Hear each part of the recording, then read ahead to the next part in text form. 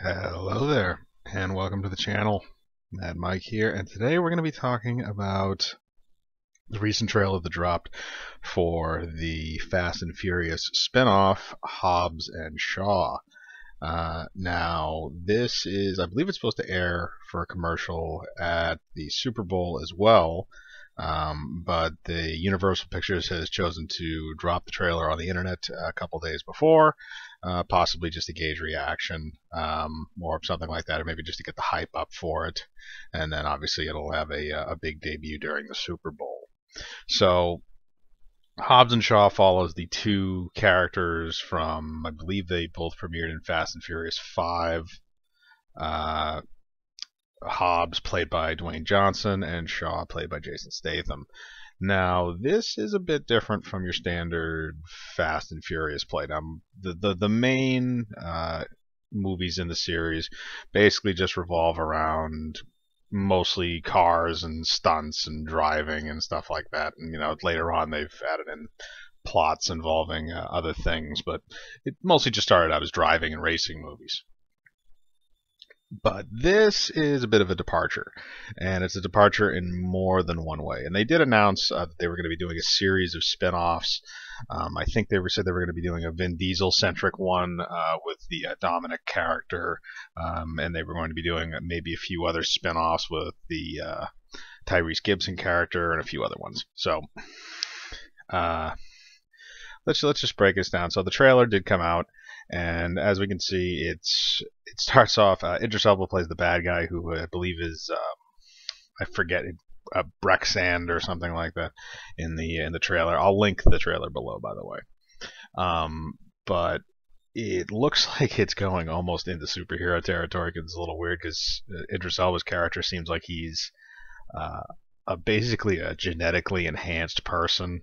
He says bulletproof, super strength, stuff like that. It shows him punching through a metal wall, and stuff like that. He does say that he's bulletproof, which again they don't really show him getting shot in the trailer, but it would be interesting to see that. Now, here's the kicker: is that okay? So you have this now superhuman character in Fast and Furious, which look. The driving, the ability to do the driving, is obviously, it has nothing to do with real world physics. It is completely off the wall. So then you go into this territory, which I guess is technically the next logical step. Is if you're going to have superhuman driving, you might as well just have superhumans. Period. So so they bring the Hobbs character in, and they bring the Shaw character in, and they say, okay, we need both of you for your strengths. We need the Hobbs character for because he's a no-nonsense lawman who can bring anybody in, and we have the Shaw character because he knows the underworld and how to track this guy, because it looks like he's gathering up weapons to try and perform some kind of terrorist acts or something like that. It shows him running around. I believe it's England, or I'm pretty sure it's a European city, but I believe it's England. Doing various things, and he has a big group of mercenaries and stuff like that. So it's your standard fare for that.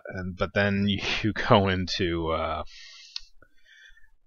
what looks like the confrontations and stuff between them. So they have a few action scenes involving Statham and Jason Statham, Dwayne Johnson, and Idris Elba, and they kind of go back and forth. There's one where they're all together. There's a few where they're separate. So the plot line looks fairly standard. It's more of a buddy cop action movie than it is any kind of a driving movie, even though some of the promotional material does have cars in it, which of course is going to appeal to the Fast and Furious fans. So once you get past that, you could examine the acting in the trailer, which again, standard action movie acting. Dwayne Johnson is playing Dwayne Johnson as usual. Jason Statham is playing the gruff tough guy as usual.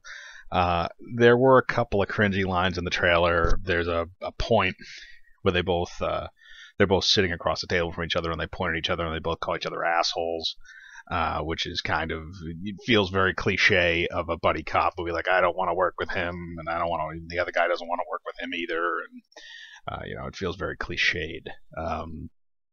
So you can go into that.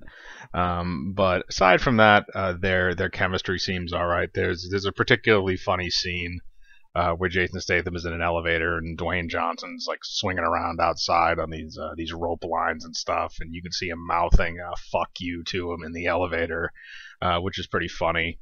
And I think overall they do have a good chemistry together from seeing them in previous films. But that's just a quick breakdown. This movie is set to come out this summer. I don't believe it has an actual solid release date yet. They're still liquid on that front. They haven't solidified it. But I don't know. It looks kind of interesting. I think it's something that Fast and Furious fans are definitely going to like, which is what they're aiming for. But tell me what you think. So put it in the comments, put a like on the video, hit the bell for notifications, and remember, I live my life free of compromise. Do you?